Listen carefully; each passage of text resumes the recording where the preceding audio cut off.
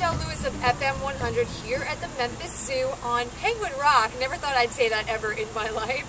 And I am with one of the main zookeepers, but specifically she loves penguins, is here 5 days a week. Erin, how are you? I'm doing all right. How about you? I'm doing great. And we have Dora here, who is being such a good sport. And I just kind of want to give an overview because I feel like there's so many things about penguins that you can learn, especially here at this zoo. Why don't you tell us a little bit about Penguin Rock? All right, so out here at Penguin Rock, we actually have 26 African penguins. This is Dora. She's one of our younger penguins. She's only about 2 years old. So she was hatched out here at the zoo, and her parents are out here as well. She has half siblings and things like that. So she is one of the few that we can handle and actually use for presentations. We take them to birthday parties, things like that. Oh, they go to birthday parties. The reason we are able to do that is because we hand raise all of our babies from the time they're 2 weeks old. So we do put colored bands on them to make sure we can tell them all apart. And Dora's happens to be black and yellow. Oh, how cute! So these guys are, their personality's a lot like a house cat. So anything shiny, anything they can get their beak on and play with.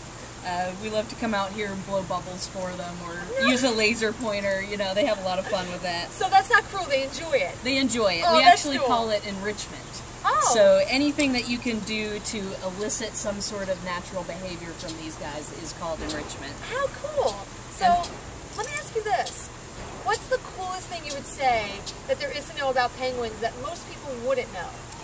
Most people, when they come here, they see the signs or they see the penguins out here in the warm weather and they think, aren't they too hot? And so I tell them, no, these guys are fully African penguins. They come completely from the warm weather in South Africa. And so here in Memphis, they actually do quite well in our warm climate. Oh, wow. There are 18 different species of penguins in the world. So only 7 of them swim in the cold Antarctic waters. Only 7 of the 18? Only 7 of 18. Oh, wow. And only 5 of those 7 live actually on Antarctica itself. Oh, that's really cool. I never knew that. Now, I gotta ask you this.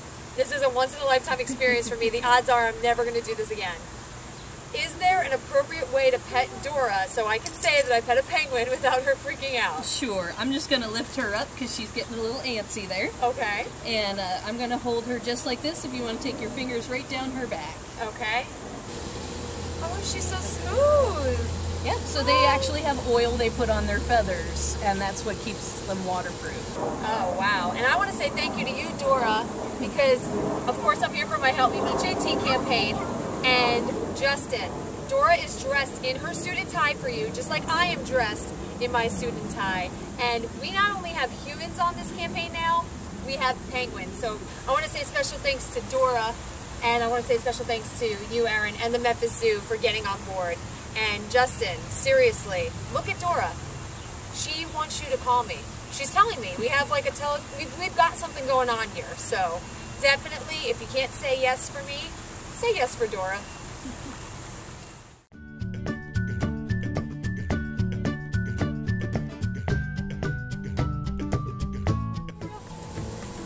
I know I put you inside with your boyfriend. Oh, Dora's got a boyfriend. You want to put the hat on to match the bow tie? I don't think that fits you. Thanks, kids. You're the bestest. Oh, okay, that's my shoe. That's my shoe. They like shoes. Or hate shoes. I don't know which. I don't know what to do.